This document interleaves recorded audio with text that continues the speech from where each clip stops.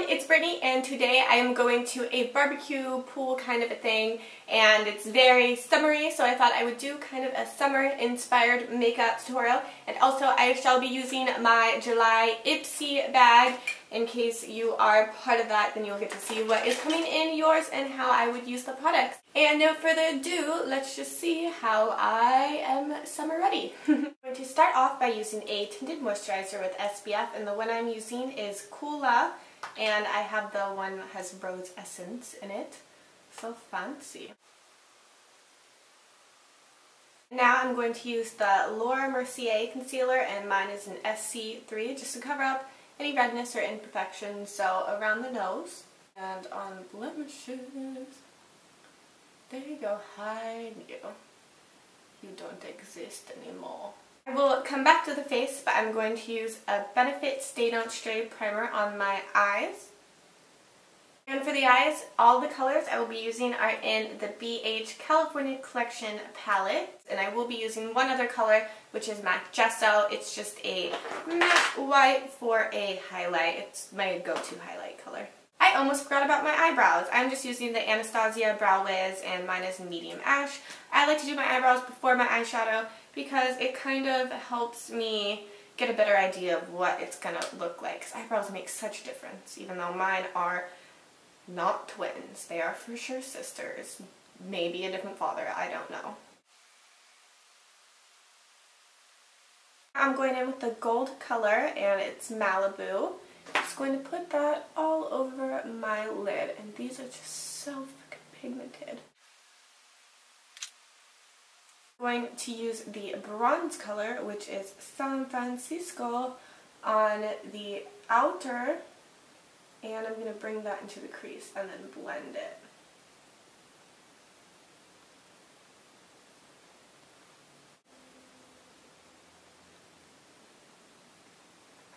And now I'm taking MAC Gesso, which is my highlight, and let's just put that right there.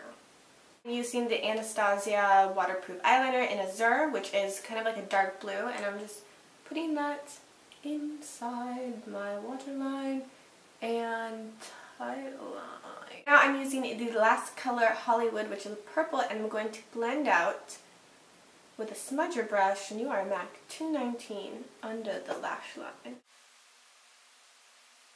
And I'm just going to line it with Buxom Gel Eyeliner.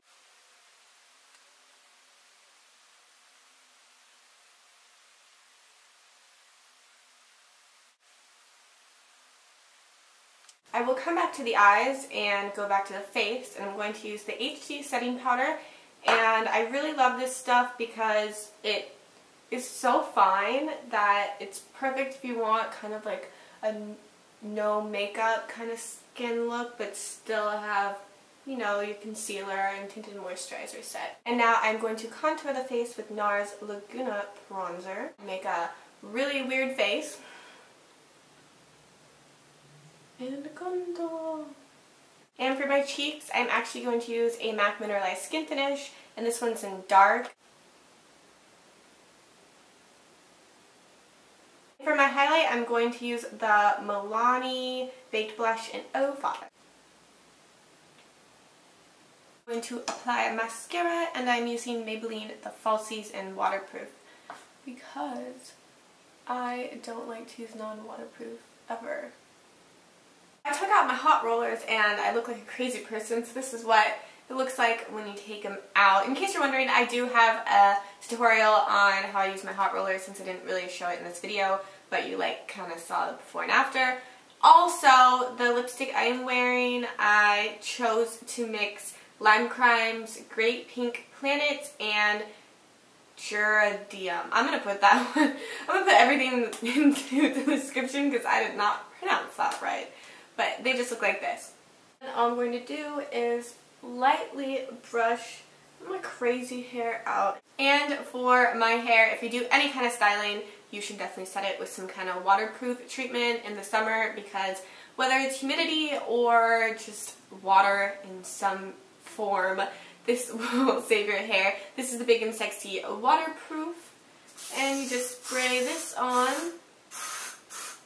Now for my scent, I'm using the Dimeter Salt Air Roll-On Perfume Oil, and this smells like the good kind of beach. You know, like sometimes the beach doesn't smell too good, like it's just like rotting fish and seaweed.